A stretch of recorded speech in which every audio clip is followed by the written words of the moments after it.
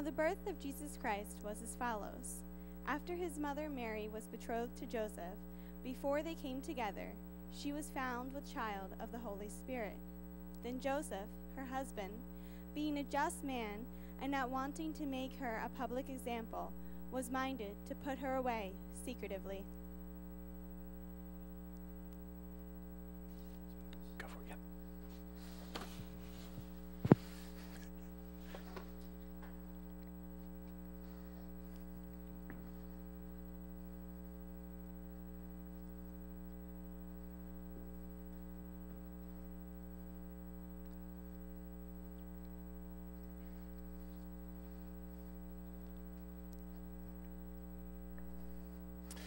Another day, another dollar.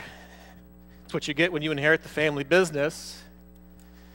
Guess I'll get some work done here tonight, here from my home office. I've got some contracts to go over. I've got some forms to fill out. I got to get my proposal together for that new billboard there on the Jerusalem Expressway. I have a lot of stuff to do. I think the first thing I should get done, though, is, Facebook. Okay, what do we got? Cat video. That one's wearing a sweater. Cat video, political rant, something about Herod rebuilding the temple, going to make the temple great again. Not sure about that one. Oh, I can feel my phone vibrating. Phone. I'll put it on my Bluetooth headset. Joseph's carpentry business. If I can't build it, God never willed it. This is Joseph speaking. How can I help you? Oh, hey, Mark. Near my computer? No, I'm not near my computer. No, I'm not as big of a nerd as you. Well, I should get on my computer. Well, you saw me like that one cat video you posted. Well, it was a cat, and he was wearing a sweater. I'm not made of stone. Well, first of all, what are you doing reading my wife's Pinterest account, or my future wife's Pinterest account? All right, fine. I'll log on to Mary's Pinterest, see what she's posting there. Mary. Let's see, Pinterest. What's her username? Okay, Virgin Mary. It's kind of an odd screen name.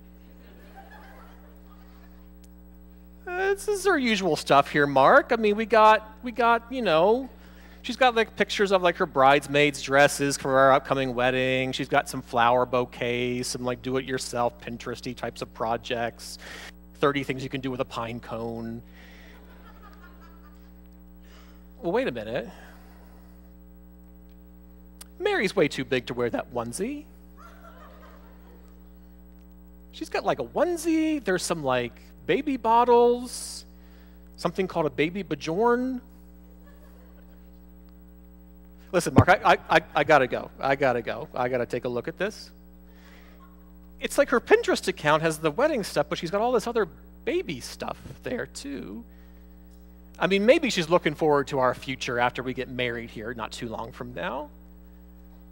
Although she was saying the other week about, her cousin being like 6 months along, but I figured she was joking because her cousin's like way too old for that kind of thing to be going on. I don't get it. Something is going on here with Mary. There's something about Mary.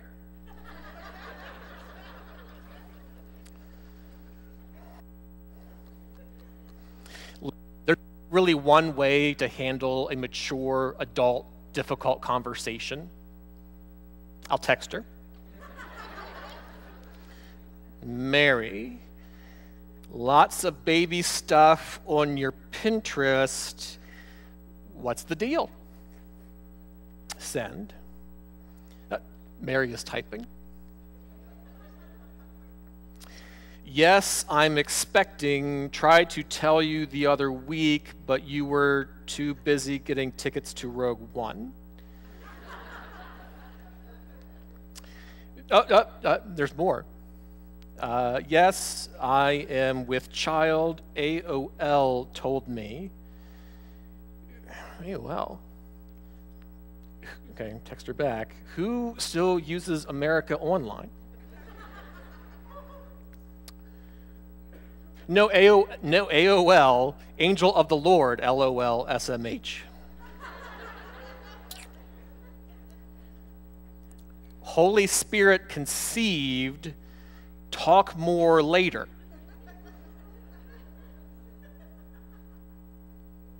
Doesn't settle anything.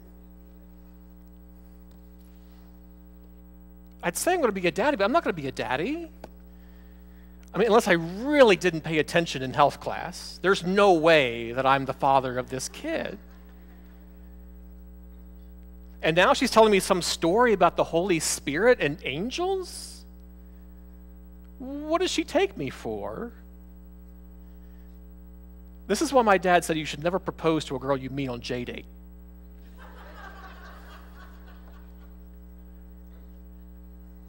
This is a lot to process.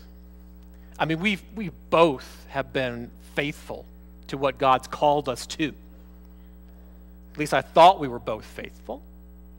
But now Mary's pregnant with some made-up story about the Holy Spirit, about some angel visiting her. There's no way she can possibly expect me to buy that. I mean, we have been faithful. We loved each other, or so I thought. How could she do this to me? I mean, doesn't she realize that people will find out? This won't just look bad for her. This will look bad for me, too. I mean, this will look bad for all of us.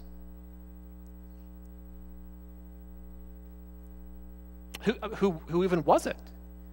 I don't even know that many of her male friends. Could it have been like a Roman guard? I mean, what's happening here in our relationship?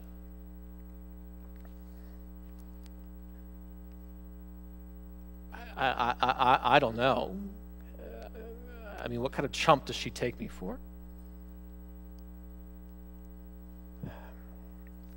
All right, look.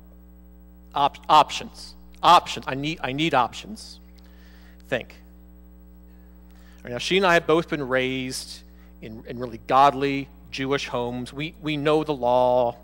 We've been taught to fear the Lord. I mean, she can even quote scripture better than most girls that I know. I could go through with it. I mean, we could just move the wedding date up. We could go through with it. We could get married. It'll be fine. I'll raise the child as if the child was my own. Except I'll know. Of course, God will know. And if she knows she's pregnant, it means that she's far enough along that she knows it's not going to be 9 months from now that she'll have the baby. People will figure that out. Even the homeschool kids can do the math on that one.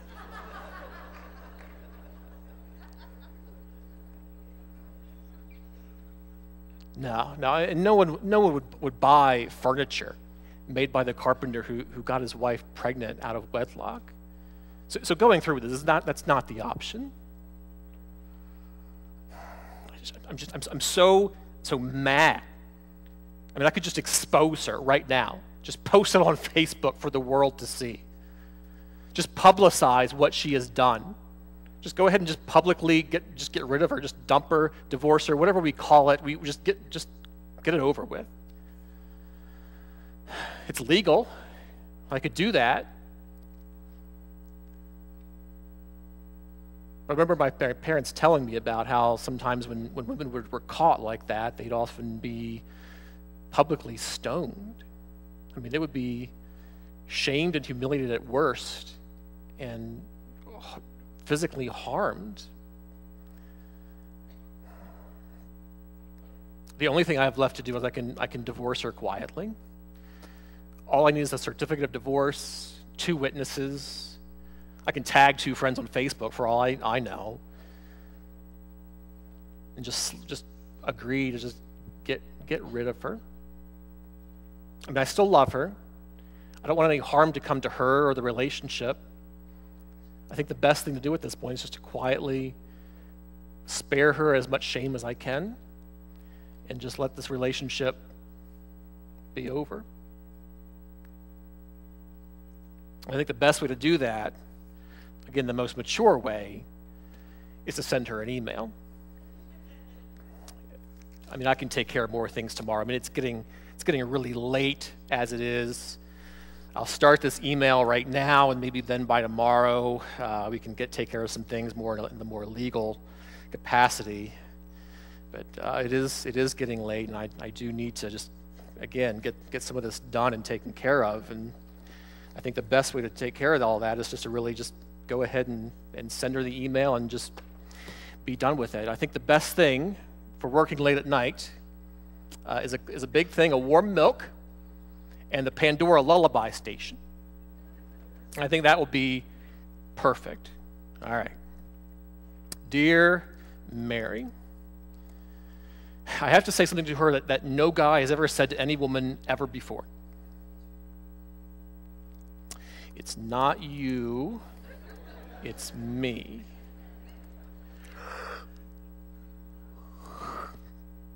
Okay, it's good. It's a good start. Good start. All right, more warm milk.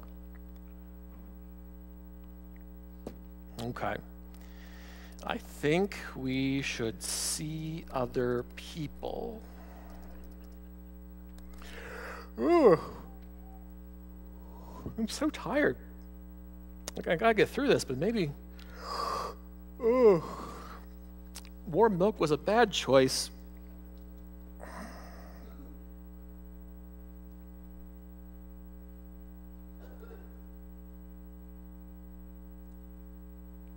But while he thought about these things, behold, an angel of the Lord appeared in a dream, saying, Joseph, son of David, do not be afraid to take to you Mary your wife, for that which is conceived in her is of the Holy Spirit.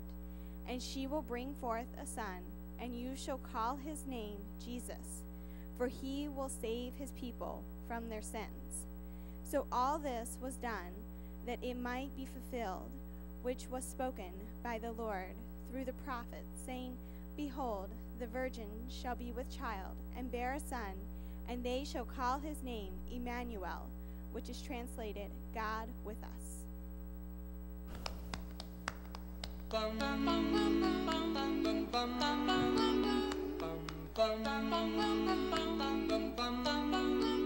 Mr. Sandman, bring me a dream. Make him the cutest that I've ever seen. Give him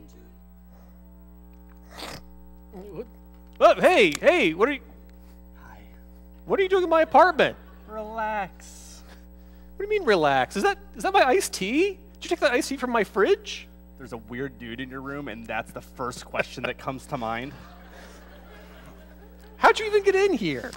I just kind of walked right in, listened to a little tune. Are you the ghost of Christmas past? What? That's the wrong story, man. Christmas isn't even going to be invented for like another 9 months. I think you know why I'm here. I first of all, I don't. I guess I just must be dreaming. Well, you are dreaming. Ding, ding, ding. So that's a good thing. But actually, I'm here to share you a couple of things. First off, you're dreaming. Welcome to a dream reality. But as you guys know, there's many people that often dream throughout Scripture and are still told various stories. In fact, why is it with Joseph in dreaming? It's crazy. It's always some weird dude who just falls asleep and God shares a story with him. So are you the same angel that came to appear to Mary?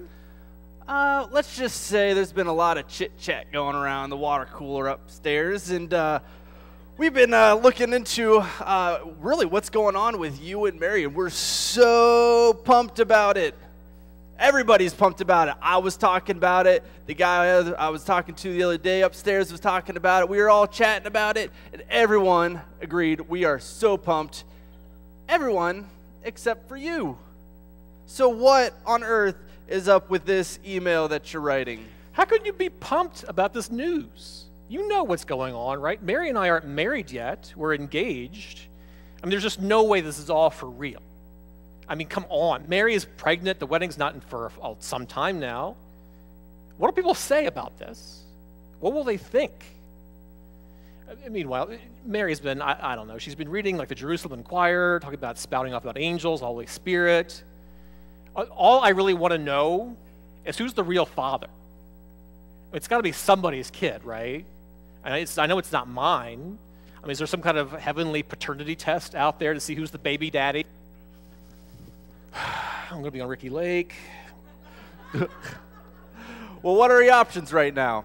My options are pretty limited. I mean, like I was saying before, I could go through with it, but then we're both going to be, subject to public scrutiny and shame. Well, I could expose her as being unfaithful, but you know what happens then. I mean, she'll bear that stigma the rest of her life, if not be physically harmed in the process. I think the only thing I have left, the whole reason I'm writing the email, is because maybe this is the only way I can do, the only thing I can do to spare her the shame and end our relationship. So I'm going to divorce her quietly.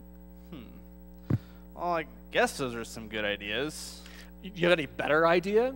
So let me guess. If you figure this out, then you earn your rings. What is it with you, mankind, relating everything to a book, TV show, or movie? Every single thing you guys are like, oh, that's like a quote from The Office. Look, man, did it ever occur to you that you only have two options? Two options? You can trust Mary or you don't. And honestly, it's not even about trusting Mary. It's about trusting God. Of course I trust God. I just don't see what you're getting at. Because you're scared, and you should be. This is unknown territory, man. Yeah, there's been some special births in the past, but this one's different. Your wife has been faithful, and yet she really is pregnant with your child, or with the child of God. And 9 months from now, you guys will be parents to a guy named Joshua, or Jesus here in Greek culture. Jesus, Joshua, means God saves, right? You catch on quick. This child will grow to be the one who saves the world, the one who takes all sin away. All because 700 years ago, Isaiah promised that one day a child would be born, and that child would be Emmanuel. Emmanuel means God with us, right? You're a smart guy, Joseph. You could do so much more than carpentry. Exactly. Listen, the child will grow to, I already read that. Exactly. Look, Joe, this is no ordinary person. So nothing in this life, not even his birth, will be anything close to ordinary. It's just also weird. Trust me, it's bound to get a whole lot weirder. A whole lot weirder. Look, Joe, this is happening. Have a little faith, would you? Look, you're sleeping. This is all a dream. And you're going to wake up tomorrow, and it's going to be up to you to decide what kind of world that you want to wake up to. You can either choose to dump Mary and go on with your boring life building, chairs? Who cares? Or you can join Mary in the adventure that God's inviting you into.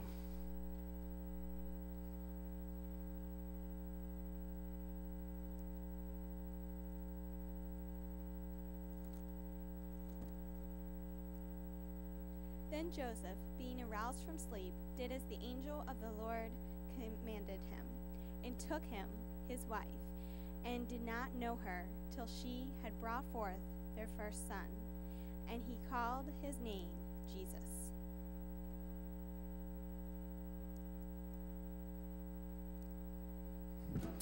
Well, howdy, Tri-State.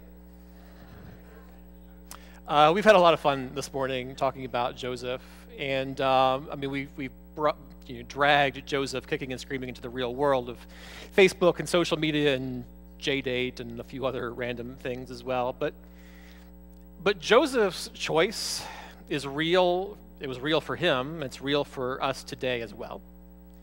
I mean, our only two real options in life in general are to either trust God or not. And Joseph had that choice to make himself, because Joseph lived in that era when this kind of dilemma would have been a significant cultural crisis and a very personal crisis, because this wasn't really the way things were supposed to happen in ancient first century marriages. And if Joseph didn't really wrap his head around what the angel was bringing forth to him, then the only thing that he could find to explain was that this was happening through natural means, and that Mary, his beloved fiancée, was in some way being unfaithful to him. Joseph isn't recognizing the situation for what it really is, because he's thinking narrowly in very specific human terms.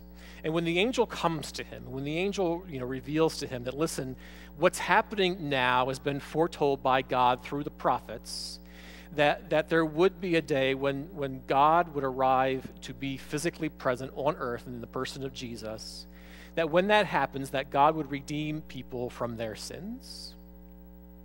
And you have to understand that in the first century world, many people had very different, just wildly different expectations about what this child was supposed to be, or what the Messiah specifically was supposed to be. And even today, our understanding of Jesus is often shaped by what we think the fundamental problem really is. If we think our fundamental problem is moral, then we want a good moral teacher. If we think our fundamental problem is political, then we want a good silver-tongued politician, or even a social revolutionary, another Gandhi. But if our deepest problem is sin, then what we need is a Savior. Someone to come to earth, to be the Lamb of God, to be the one that would ascend from the lowliness of the manger to the agony of the cross, that on that cross we would have the possibility of the forgiveness of sins, as well as an invitation to have our lives transformed as we live our lives in Christ and through the power of the Spirit that He bestows. And that's why Christmas is so radically essential. That's why Christmas is so radically weird. We need to have that weirdness in Christmas, because there's a weirdness to the Savior, or at least a strangeness to our human understanding. There's a reason why John, in his biography of Jesus, starts by saying this is the Word of God, and that the Word is made flesh, and the darkness has not understood it. Because there's something that to human darkened understandings, there's something wildly incomprehensible about this child. Only when we begin to trust, we begin to obey like Joseph did, only when we begin to see that there is something more for us, does that faith begin to shape in us a greater sense of understanding and a greater sense of wonder at what this holiday season is fundamentally about. See, a lot of us pull back when we talk about trust, because trust seems easy when the situation is easy. Trust seems easy when the goals are very human in nature. It's easy to say to God, I'll trust you if, or I'll trust you when. Or we might be wondering if we're on the outside of Christianity, or we haven't really made the real bold step of faith, or we haven't really deepened our faith yet, to start to wonder if following Jesus will benefit me as I journey along life's path. Will following Jesus, will Christianity as a whole, will that assist me if I choose to go back to school? Or will following Jesus help me be a better employee around the office? Will following God, will that in some way enable me, empower me in my family? If I choose to follow Jesus, will I have to change anything about my lifestyle?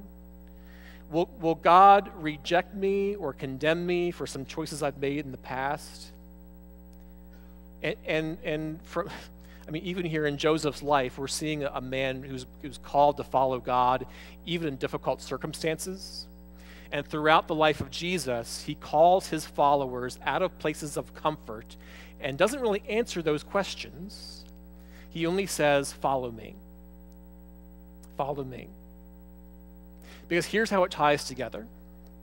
If Jesus, the virgin birth, if the virgin birth reveals that there's something supernaturally unique about Jesus, that he is God in the flesh, that he has come to take away the sin of humanity, if Jesus takes care of the deepest, darkest parts of us, the worst of humanity's problems, if Jesus takes care of that, there is literally no other circumstance in life that we can't trust God in. Joseph chose to trust God even amidst the difficulty of his own circumstances, the strangeness of his surroundings. That even though it took a very bold step, that he had to trust God even then. And there were, of course, social consequences to that, just as there might be social consequences for us today if we proclaim ourselves publicly as followers and servants of Christ. But what God asks of us, what he asks each of us, is that we, like Joseph, would be willing to take that bold step of faith, that we would recognize that God is at work throughout human history, that even his body, the church, would be in some way a representation of Christ being present on earth among us and with us. What we are asked this morning, I think, by this story is to come to that fork in the path, just like Joseph, and to recognize that we have only one of those two choices. To believe in God, to believe in Jesus, to believe in this Christmas story, is also to trust him not just when the season is over and the lights are back in the attic, but to trust him daily with each and every choice that we make. And to recognize that trust, yes, it demands patience, it demands time, and there might be maybe very difficult things ahead of us. Trust doesn't necessarily lead to earthly happiness, but it does lead to lasting, heavenly, eternal joy. And that was Joseph's choice, and that's our choice as well. Let's pray together as we wrap up. Father, we are grateful for examples like Joseph and the birth of your son. Lord, we are thankful that you have made yourself known amidst even the difficulties and the strangeness of this wild Christmas story. Lord, I pray that we would just take a moment to search our own hearts and reflect if there's any ways in which we have failed in any way to be faithful, to be diligent, to follow you with our whole being, or if there are parts of our hearts that we still have yet to surrender to you, Lord. Lord, I pray that your Spirit would search us this morning, and that we would be men and women who allow your Spirit to work in us, to raise to the level of our consciousness those things that we hold back, those things that we hold deeply to ourselves, those things that we selfishly cling to rather than you. And rather, Lord, that we would be men and women who wholeheartedly surrender every facet of our lives and every part of ourselves to you. We ask all these things in your Son's holy name and by your Spirit's power. Amen.